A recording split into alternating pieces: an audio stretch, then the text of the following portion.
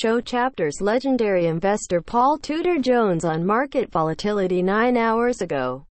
35 billionaire investor Tudor Jones says the stock market's wild ride will continue in 2019. I think we're going to see a lot more of what we just saw, which is a lot more volatility, Jones told CNBC's Andrew Ross Sorkin in a Squawk Box interview on Monday.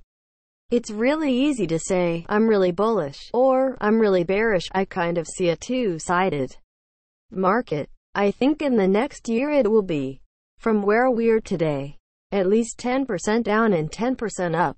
Maybe 15% either way from where we're right now, Jones said. Wall Street has been gripped by a spike in volatility. The major stock indexes last week posted their biggest weekly declines since March as fears of an economic slowdown and increasing U.S.-China trade tensions pushed investors out of stocks. Stocks could fall between 10 and 15% next year from current levels, driven by increasing global credit and falling commodity prices. According to Jones, we are probably sitting on a big global credit bubble, he said. I hope I'm not underestimating the potential negative impact that popping that bubble will have.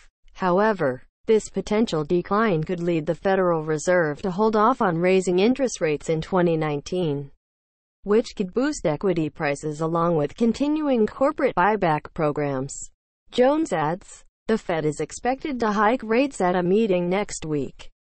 The one thing I would say is there's a high probability that this hike, assuming they hike, will be the last one for a long time, said Jones.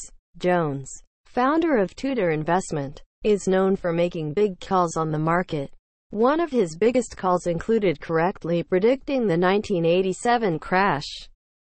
However, he told CNBC on July 12 that stocks could go crazy to the upside to end 2018. The S&P 500 is down more than 1% for the year and has plummeted more than 10% since hitting an all-time high on Sept. 21. Subscribe to CNBC on YouTube.